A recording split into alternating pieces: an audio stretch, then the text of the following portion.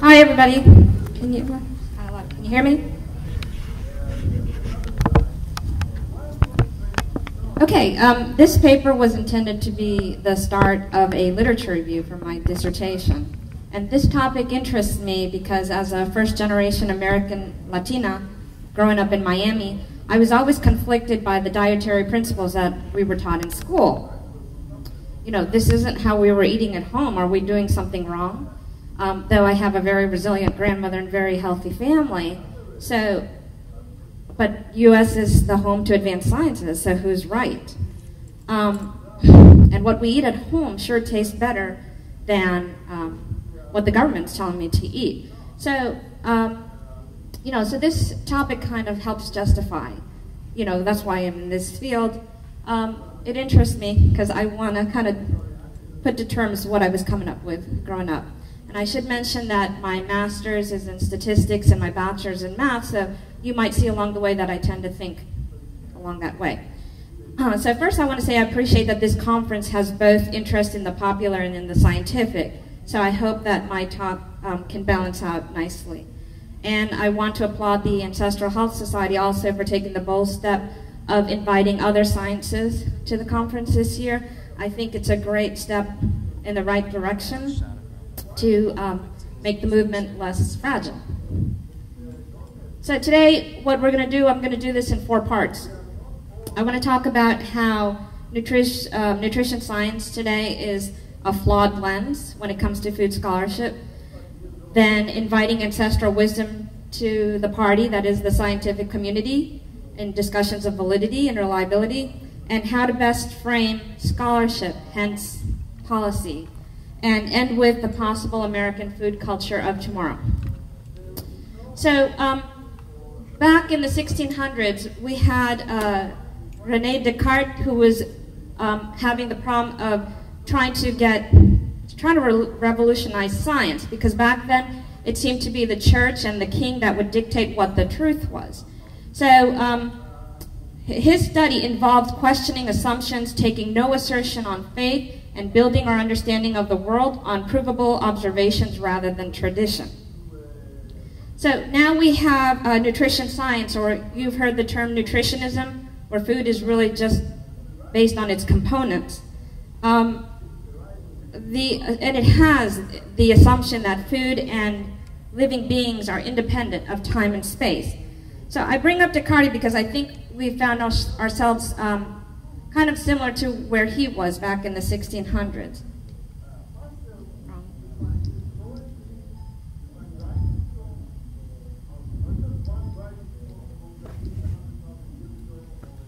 Okay, that's okay. So Descartes, his reorientation of knowledge so that it was no longer based on collective authority, what the king decrees, what the church demands, but on a newly empowered self, the individual mind and its good sense, became a starting point for the development of democracy, psychology, and much else that we think of as modern. So I don't know if you see where I'm going, but it's not a king or a church now, but well, definitely politics has a lot to do with how nutrition policy is formed. But it seems that the School of Nutrition pretty much has taken that role. If you're in academia, you can probably sense that bureaucracy has a lot to do with what you study and what you can end up publishing. So my assertion here is the myopic lens of nutrition sciences. It holds an inferred validity across academic, scientific, and popular writings on food. And so I see ourselves like in this position now, and to get scholarship that actually founds productive policy so that health can really take off and we can get ourselves out of this rut, I think it has to be approached, the scientific community and particularly the dependence on the nutrition science lens. So my paper was a literature review, and these are some of the authors in academia that I covered. Rhea Tannehill, she says, in the matter of dietary principles, so much was going on that the average person had little opportunity of finding out what was going on, and so fell in the way of accepting, without conscious thought, what was initially presented as the new scientific certainty of the 1970s and 1980s. So here you see the public taking assertions on faith. When they told us to watch for calories, watch for carbohydrates, watch for proteins, that's not something you can actually feel or, you know, regard when you're eating food. So you had to take that leap of faith to try to develop how best to eat. So these kinds of policies have failed to stem the tide of these food-related chronic disorders that we're seeing now. So, and it also has led to detrimental unintended consequences, which I'll go over in just a bit. So my argument is we need some kind of science that can underlie these policies, that we can be in on how the best way to eat is, instead of relying, well, how many calories is that? How do we know? By looking at a box? Is really that the best way to feel like we've made the right choice? Another quote, Rhea Tannehill, in an increasingly intricate world, even simplification that is perfectly well-intended can deteriorate into oversimplification that is not only misleading, but occasionally dangerous. So, the following is an example. I was at a meeting, and there were a lot of dietitians at this meeting. They were discussing a Johns Hopkins course that showed a pie chart, and the pie chart showed the amount of greenhouse gases that are emitted by different modes of food production. So meat was number one at 30%. Then the discussion from that came to be about trying to promote more programs like Meatless Mondays so that we can decrease the consumption of meat. But can anyone here see an alternative argument to this 30%? Well, what if we ate the whole animal instead of just the lean muscle meat? Who's telling us to eat just the lean muscle meat? So what does the rest of the cow go? So do you think their own suggestions are underlying this 30%? Did they argue that? No. And another thing about that, while I'm on that track, they tell us to pick fish over meat. Well, that's great if you like fish, but honestly, if you like fish, you should go live on the coast. That's where you'll get the best of it.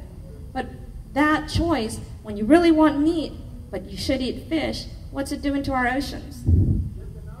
So there's a lot of unintended consequences that I believe result from policy based solely on nutrition sciences that aren't being articulated in the academic community or even in the popular community.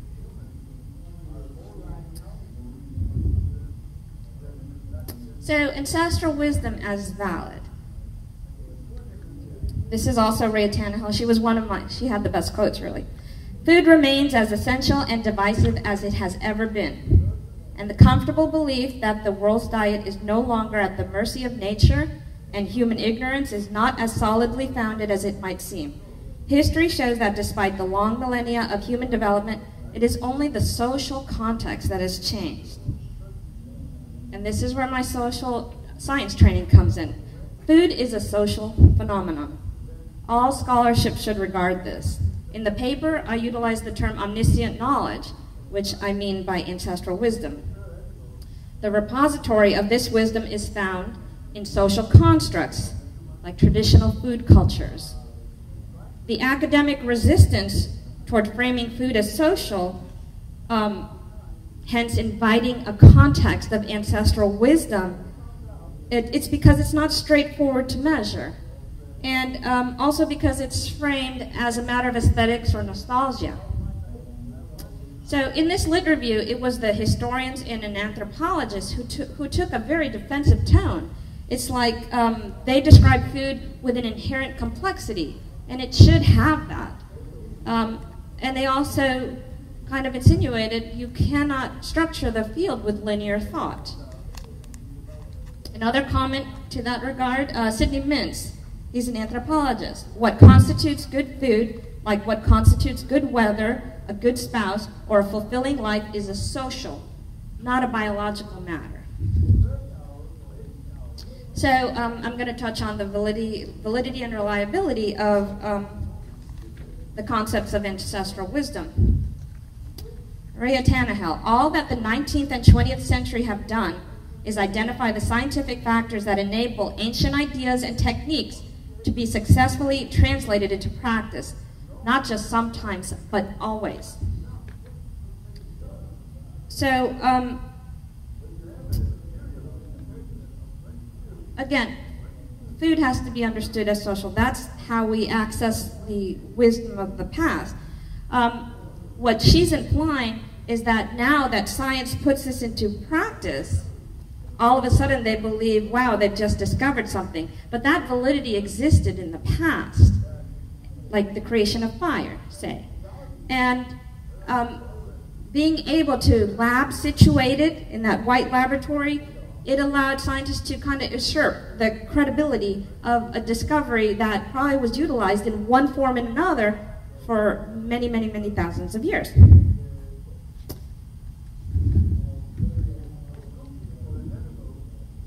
So again, ancestral wisdom is valid. Rhea Tannehill warns thousands of years of history are not to be shrugged off in a few decades. Now, excuse me, there we go. So the validity aspect of it, one could argue that thousands of years of practical applications as well as independence from modern research constraints, such as funding obligations, IRB authorizations, and even academic discipline bias, contains equal if not superior validity than the scholarship being advanced today. And in statistics, they teach you something called the central limit theorem. And one idea is that, say, the infinite amount of practical applications that have happened over time, even though they were uncontrolled, they were not in a laboratory, the central limit theorem provides that they all converge into a true population mean, or in this case, what I believe is an absolute truth. So one of these concepts from the past that I'm talking about is like the concept of eating together. Throughout history, as we built communities, we've eaten together. So some commentary on that, these authors who I said were very defensive about contemporary eating habits kind of violating those concepts from the past. This is Felipe Fernandez, pardon me. Oh, I'm sorry, one more note about the validity aspect. Jessica Moudry, she's a communications professor. She says the very language that we use now biases it against ancestral wisdom. For example, she says, present food studies lacking discourse deriving authority from history, geography, and experience. That's ancestral wisdom. And also, it has demonstrated the ways in which the food system has been bent to serve the interests of global capitalism, and it distorts the rhetorical force of alternative discourse. So, she brings up a great point. When we talk about milk, when we talk about meat, when we talk about fruits and vegetables, where are the adjectives? The adjectives are organic. The adjectives are grass-fed. They're unpasteurized. But that's how we've always done it. So what the modern commercial culture has done is they've hijacked the social comfort of being considered the normal. That means the ancestral has to defend itself to exist. So that's very important. If you have to have the adjective to be understood as for what you are, you're the other, which makes it harder to come into mainstream culture. So the concept of eating together. Felipe Fernandez Armesto, he said on the socialized distancing from cooking, cooking was a precious invention because of the way it forged community. Contemporary eating habits threaten to unpick this achievement.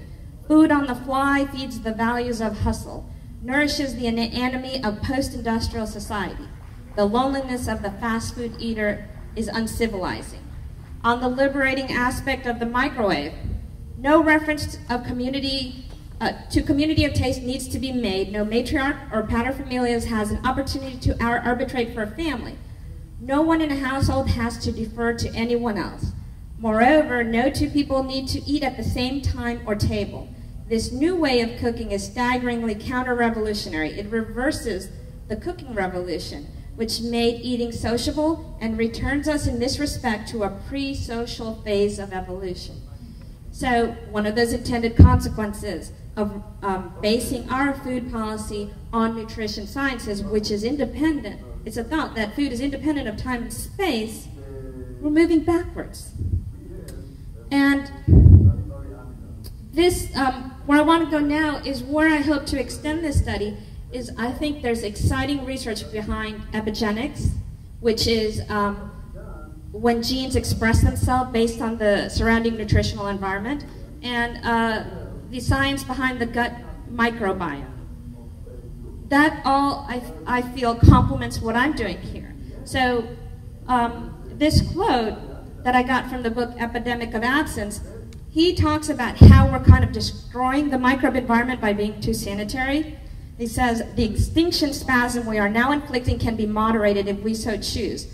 Otherwise, the next century will see the closing of the Cenozoic era, the age of mammals, and a new one characterized not by new life forms, but by biological impoverishment. It might appropriately be called the Eramozoic era, the age of loneliness.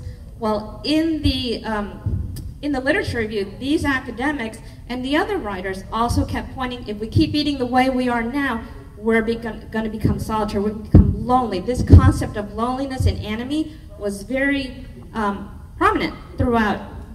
So some examples of these quotes that show that same kind of idea that we're going to go backwards. We are beginning to seem far more savage in our way of eating than our prehistoric ancestors, and that was Carlo Petrini, who's the father of slow food.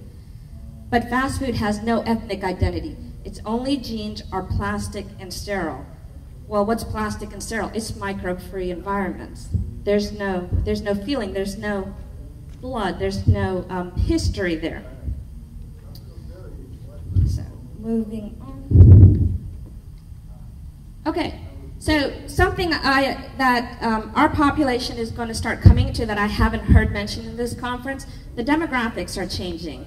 We're going, in just a couple generations, we're going to be hugely influenced by the Latino and Asian cultures. Well, the thing about Latino and Asian cultures is they have a strong food tradition. So when you try to present to them policy that's based on food science that is removed from time and space, I think it's going to be a little bit more difficult when you have a population that's coming from a grounded food tradition.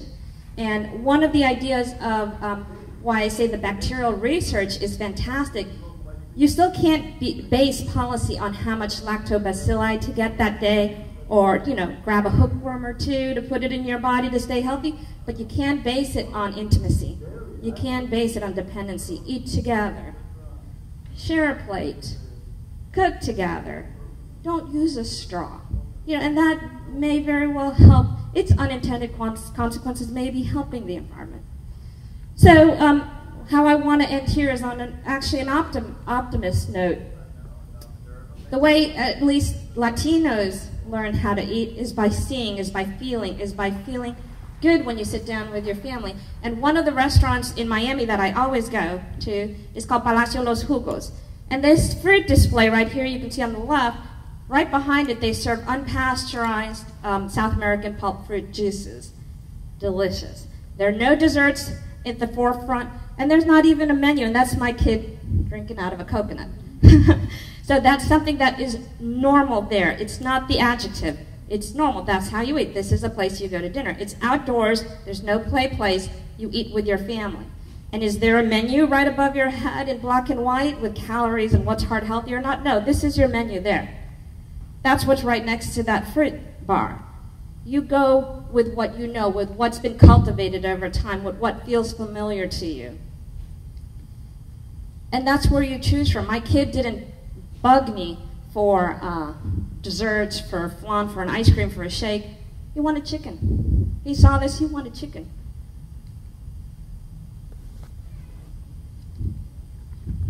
So in conclusion, on a good note,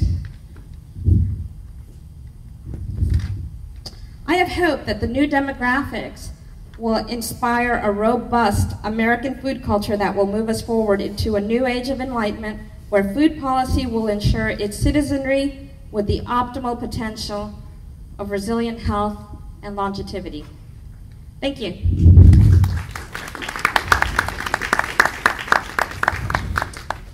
Thank you, Karla. We actually are into lunchtime, so if you have questions for Karla, you can ask her during lunch. I hope those pictures started the digestive juices going.